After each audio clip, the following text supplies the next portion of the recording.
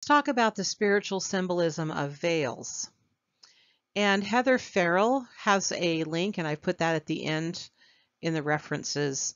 She does a really beautiful article on the symbolism of veils. So I'm taking a few words from her article. The practice of women wearing veils is found repeatedly throughout the scriptures, and for a good portion of human history, it has been common for women, and sometimes men, to veil their heads and faces. Today, in many religions around the world, not just Islam, women still cover their heads and faces when they are in the presence of people not of their family, and or during religious ceremonies and practices.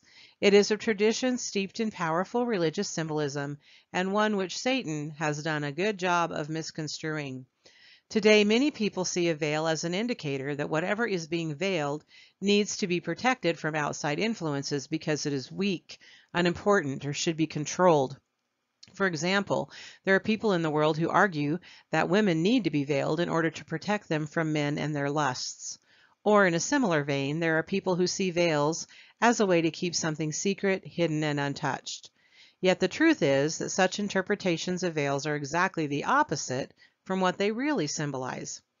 The reason you veil something is because it is powerful, and the veil is to protect those outside of it from the power beneath it.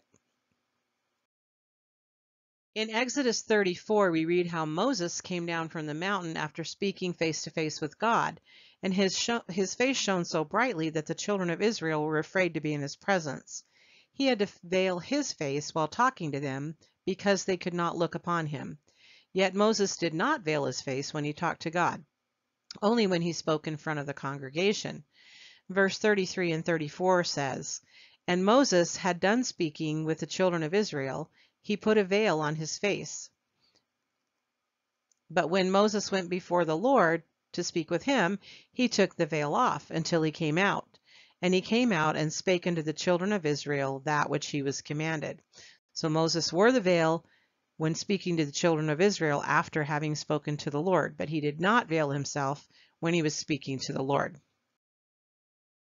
2 Corinthians 3 also explains that one of the reasons Moses veiled his face in the front of the children of Israel, but not before God, was because Israel was not yet ready for the power and knowledge that Moses possessed, but that when Israel shall turn to the Lord, the veil shall be taken away. 2 Corinthians 3:13 through 14 says, "And not as Moses, which put a veil over his face, that the children of Israel could not steadfastly look to the end of that which is abolished, but their minds were blinded. For until this day remaineth the same veil taken away in the reading of the Old Testament, which veil is done away in Christ." Doctrine and Covenants 101 says that God himself wears a veil.